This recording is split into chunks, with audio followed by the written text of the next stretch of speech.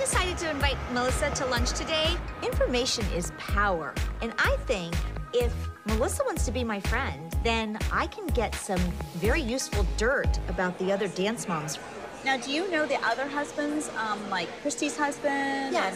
And what do they do professionally? Kelly's husband, he works for a family business. And then what about Christy's husband? Christy's husband works for Children's Hospital. Oh, really? Yeah, he's Is he a doctor? No, he's a writer. Oh. Like, I'm not really sure. And then what about Polly's husband? What does he do? He just got a new job. He was working in, like, nonprofit organization. Okay. So, what does your husband do?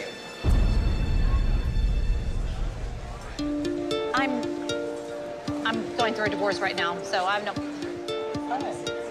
Yeah. Yeah. The girls are okay with the divorce?